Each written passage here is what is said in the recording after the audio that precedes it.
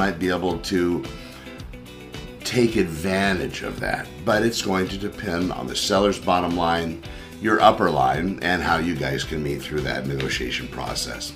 Now, as far as what's happening, market activity overview, the listings, that 83 that we saw posted, I've seen that break 100 in the last few days. But we're watching as we have more inventories coming on, more properties coming onto the market, and those 25 properties that actually had their escrows canceled, whew, that's a shame. But these properties are back on the market. If your agent's not monitoring that channel, that could be an issue, so make sure they're looking at that. Now, the price changes we also talked about. Once a property's been on the market, somewhere about 30 days, usually the banks that had the REO listings back in the day, we were with Citigroup, so that helped out a lot.